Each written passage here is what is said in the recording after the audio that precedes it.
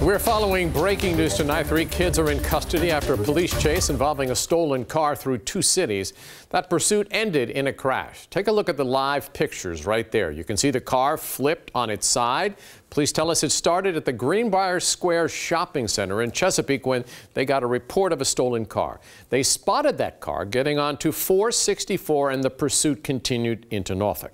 Eventually the car crashed at Wilson and Indian River Roads. Police took 3 kids into custody, but police still are looking for the driver who ran off.